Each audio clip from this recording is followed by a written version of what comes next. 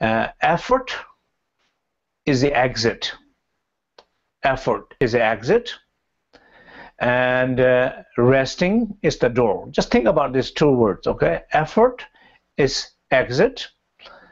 Resting is the door. So if you wanted to lose yourself, disconnect with yourself, exit from your inner source, inner being, from inner refuge, then put effort.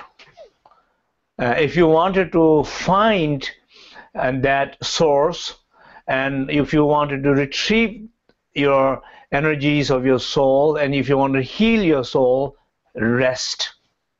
So rest in order to heal your soul, put effort in order to lose your soul.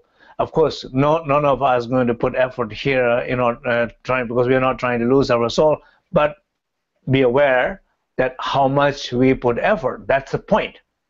We don't intentionally knowing we don't put effort. We all know that, right? But unconsciously, how much effort you put.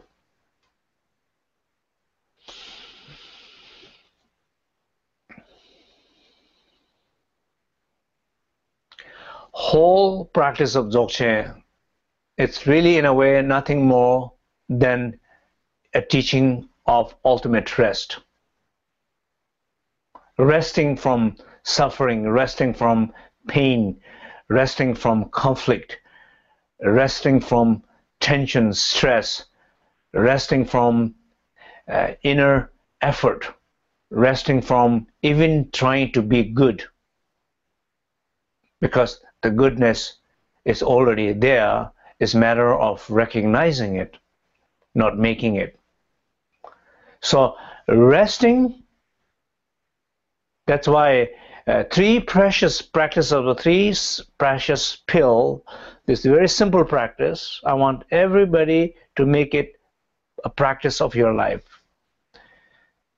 Understanding with these three principles, resting, I say releasing, resting, realizing. Releasing, resting, realizing.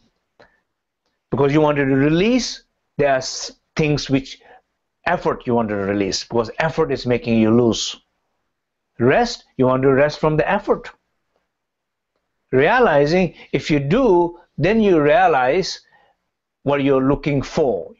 You realize yourself, that's what you're looking for. You realize peace, that's what you're looking for. You realize love, that's what you're looking for. You'll realize what you're looking for by doing it. So in the end, that is very, very important part to do it.